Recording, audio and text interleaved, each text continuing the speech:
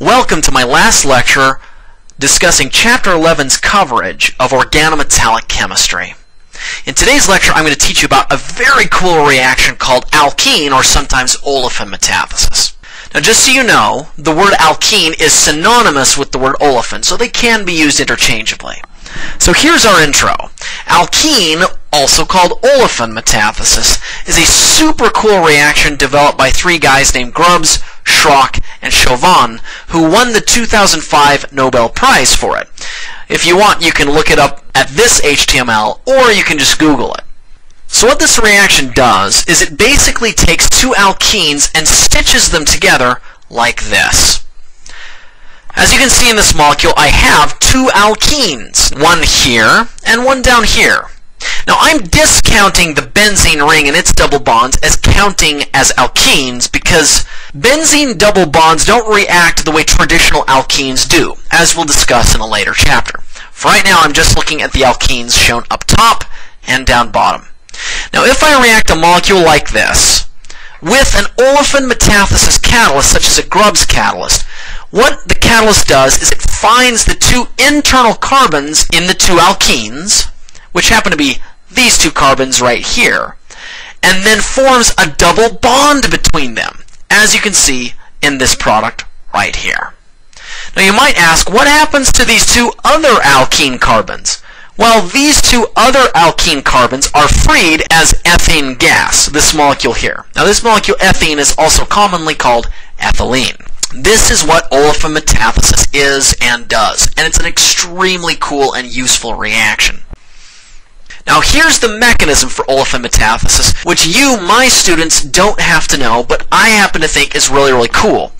The letter M, incidentally, in this mechanism represents a metal, which usually is ruthenium, tungsten, or molybdenum. Here's how the mechanism works. I've got a metal double bonded to a carbon that interacts with my alkene and does this type of electron rearrangement to form a four-membered ring. A subsequent electron rearrangement forms a double bond from what was the internal carbon in my alkene to the metal itself. This also forms a double bond between what was the external carbon in my original alkene and the CH2 that was originally bonded to the metal, releasing it as ethane gas.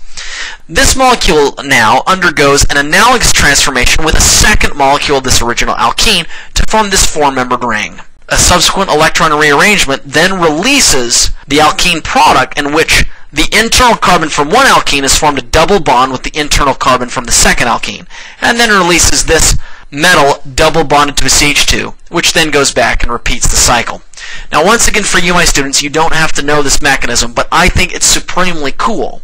And the work of Grubbs, Schrock, and Chauvin in this area, not only in terms of developing the chemistry, but also in terms of discovering this mechanism, is why they shared the Nobel Prize for it. Now I happen to have found a really cool article where Grubbs discusses using olefin metathesis to form polymers that are being used to create materials for bathroom sinks, parts for combines, stronger baseball bats, and even tank armor. I'm going to share you a couple of clips from that article right now.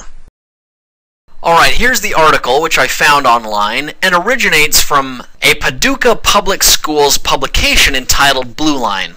I really hope that I'm pronouncing that right. Paducah Public Schools. In any event, it highlights some of the words shared by Dr. Robert Grubbs, the Nobel laureate who shared the 2005 Nobel Prize in Chemistry for his contribution to the world of olefin metathesis. I just wanted to read a few words from this article that I found to be really, really cool. It says, Dr. Grubbs discussed some of the everyday applications that had come about as a result of his research, like polymers that were used to create bathroom sinks, parts for combines, stronger baseball bats, and tank armor. He said, quote, "Using chemistry we started out just to have fun, but the result is now being used to make tank armor." The article goes on to say, in addition to stronger materials, Dr. Grubbs showed how the results of his research are being used in varied fields, including the development of hepatitis C and osteoporosis drugs, candles that hold their fragrance better, and pest control. Now, if you're more interested in this article, you're welcome to look it up on the internet. For the time being, I'll say this. Chemistry is really cool, and I want you to believe me when I tell you that organic chemistry has genuine real-life application for a lot of stuff that our society uses every single day. This brings us to our final cadre of problem set questions. I want you to predict the products of the following olefin metathesis reactions.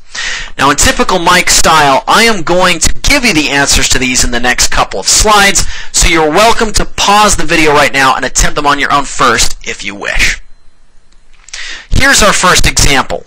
I'm taking this molecule and reacting it with a metathesis catalyst, which is once again usually a ruthenium, tungsten, or molybdenum catalyst. How in the world do I go about determining what this reaction is going to do? Well, the way I do it is I draw this molecule twice. One facing the direction it's shown, and another showing its mirror image. The next thing I do is I locate the two internal carbons in my carbon-carbon double bond, which are these ones here. What this catalyst is going to do is form a carbon-carbon double bond between these two internal carbons.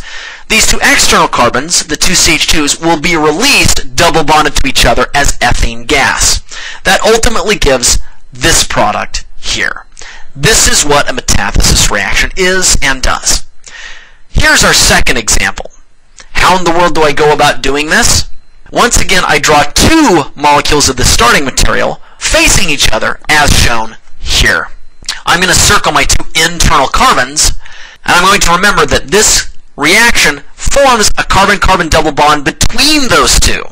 These two external carbons, the two CH2s, will once again be double bonded to each other and release as ethylene gas. That ultimately gives rise to this type of product here. Alright, here's two other examples. In both of these cases, I've got molecules that have two alkenes in the same molecule.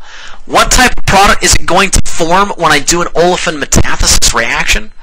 Well, you're welcome to pause the video now and attempt it on your own, as I'm going to show you the answers momentarily. Let's start with our first one.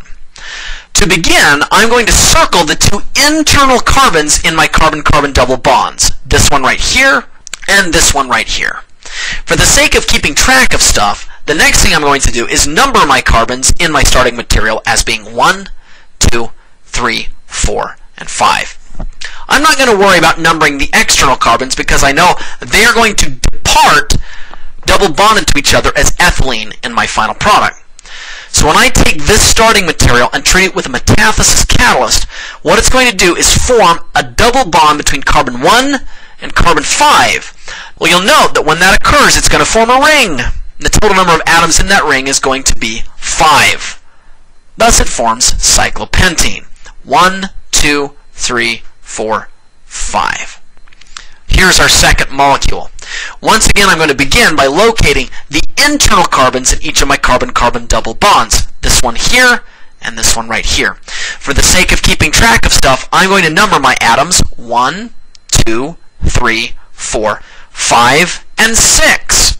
A metathesis catalyst is of course going to form a carbon-carbon double bond between carbon 1 and carbon 6. The external carbons, these two CH2s in my carbon-carbon double bonds, are going to be released as ethylene gas. You'll note that if I form a carbon-carbon double bond between 1 and 6, it's also going to form a ring. Thus, this reaction produces this product. 1, 2, 3, 4, 5, 6. Now you note that in my starting material, carbon 1 was also bonded to a CH3, and it still is in the product. CH3 just has to come along for the ride, like a train car being pulled by a train engine. The double bond is of course formed between 1 and 6. The bromine and anything else that's exciting in this molecule is essentially left untouched in the reaction.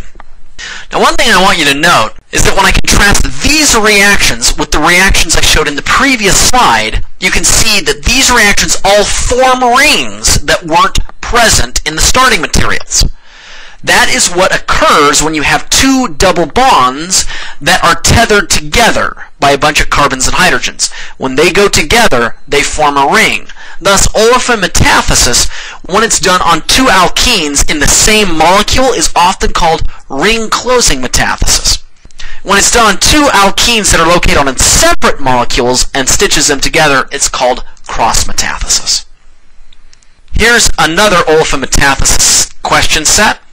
I want you to identify the starting materials that we would need in order to form each of these products. Once again, I'm going to show you the answers momentarily, but I invite you to pause the video first and attempt to do them on your own. here's our first example. How in the world do I go backwards from a product to my starting materials in an olefin metathesis reaction? Before beginning, I'm going to go ahead and number our carbon atoms in this ring so that we can keep track of them. 1, 2, 3, 4, 5, and 6. Now the next thing that I do is I find my carbon-carbon double bond, in this case the one between carbons 1 and 6, and I saw it in half. I then place a CH2 on the end of each half, giving me the starting material. 1, 2, 3, 4, 5, 6. I hope you can see clearly that if I took a metathesis catalyst and reacted it with this starting material, it would indeed form a carbon-carbon double bond between carbons 1 and 6 and release these two external CH2s as ethylene gas, thereby forming the product shown here. Now one thing I should also point out to you is that this molecule shown here can be drawn in a neater looking way as this. 1, 2, 3, 4, 5, 6. This molecule down here is indeed the exact same molecule as that shown here. If you reacted it with a metathesis catalyst, it would form the product indicated here. Now, of course, I've given you this other problem right here to do. I am not going to show you the answer on this video, but will let you attempt to do it on your own. So that brings us to the end of this lecture and the end of my lecture coverage of Chapter 11's discussion on organometallic reactions. These reactions are super cool because, along with the Diels-Alder reaction we discussed in an earlier chapter, they have the ability to form carbon-carbon bonds, which are, by other traditional means, often very, very difficult to assemble, but at the same time extraordinarily useful for synthesizing molecules. I hope you've enjoyed this lecture. Until next time, have an enjoyable rest of your day.